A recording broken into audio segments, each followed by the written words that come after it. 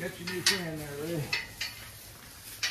Okay, we've got a baby calf here that the neighbor just gave us. He had a cow that had twins yesterday, and it was a really old cow, and she's not going to be able to give enough milk for both of them. And so he said we could have this one if we wanted to raise it on the bottom. It's a little heifer, born twin to a bull, which means it's called a Freemartin. And 99% of all Freemartins never breed. So we'll treat her like a steer born yesterday. So she has had colostrum. The mother did make enough of an udder to provide them colostrum. Colostrum is the first milk after they have a calf that's full of antibodies and nutrients. Let me get it out of the mud here before she gets stacked. I tried to make her a little bed out of straw here. So, be a clean place for her. Louie, her dog, doesn't know what to think of her.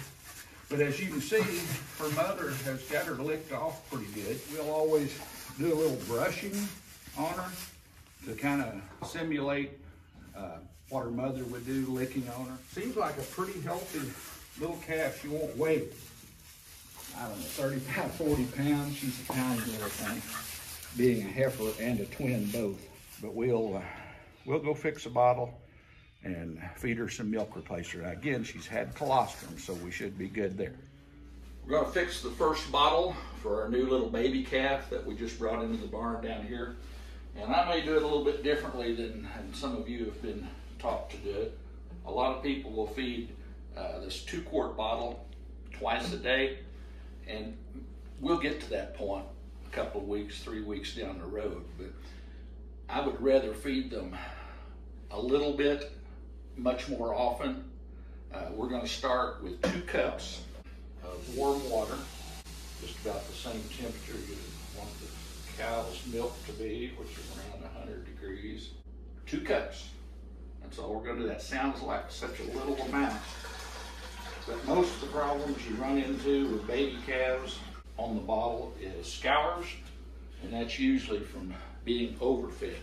I would rather err on the side of underfeeding them than overfeeding them. So we've got 2 cups of warm water. We're going to use milk replacer, and we're going to measure that out to 2.5 ounces. You may think that's a little too precise, but again, we're trying not to overfeed them and induce scours. Now the funnel I use to put in here is simply the top I've cut off of an old milk jug. Makes it pretty handy, and I really like how much it costs. It's free. So put the milk replacer in there. I'm going to stir it up with a little utensil I stole from my wife's drawer here. I think it's a chopstick, hot lick chopstick or something like that. Anything to stir it up. That milk replacer stirs it pretty easy. I'm going to put the nipple on. And if you've never raised baby calves before, the nipple has a vent hole in it, and you always want to have that up when you feed the calf. And again, that doesn't look like much, but we're going to feed this calf this much about 4 times a day here for 3 or 4 days. And we'll gradually work it up to 3 times a day with maybe 1/3 of the bottle. And then, now keep in mind, this is a really small calf we got too. It's a heifer twin, so it won't weigh 40 pounds. So if you've got a regular sized calf, you might up just a little bit. But again, keep the amount down and feed it more often for the first 4 or 5 days. Just remember, we're feeding them a small amount more often through the day to cut down on that chance of them getting scours. Because a baby calf, once they get scours, they could be gone within 10, 12 hours. So you do everything you can to keep them from getting in that situation.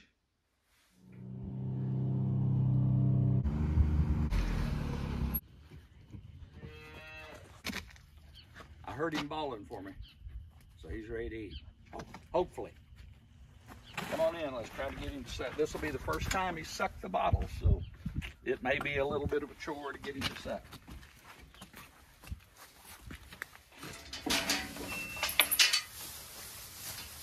Come here, little girl.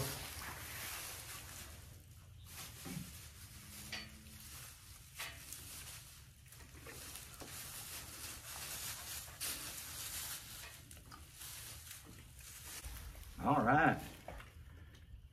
Sometimes they're really difficult to get started sucking because they've only had their mommy's teat before. But this little girl starts sucking like she's been on the bottle for a week. So we're feeding her around noon. We'll feed her again around 4 this afternoon, and then probably about 8 or 9 tonight. And then tomorrow we'll feed her 4 times as well. But she's taking the bottle really good. And again, she was just born yesterday. And of course, Louis wants to get what slips out of her mouth here. He'll end up being best friends with her over the next few weeks, probably. Okay, that's it. Good job, she took every bit. We need to brush her a little bit or rub on her, not because we want to keep her looking pretty and clean, but because if she were still on her mother would be licking her at every feeding. So this kind of simulates the mother's licking thing you could do. Nope. Nope. Nope. Make her get more of a natural environment, the better. A corgi nipping in her nose is not a natural environment. This is day 8 for the little baby calf that we started on the bottle last week. Remember that we started feeding it 4 times a day, 2 cups per feeding. On day 4, we increased that to 3 cups per feeding, but cut it down to 3 feedings per day. And then yesterday, we started on 4 cups per feeding, twice a day. As you can see, the calf is doing great, really healthy, really responded good. If we're still calling her the Little Black Heifer, if you would like to suggest a name, you can do so in comments below, and we will let you know next week what name we decided on.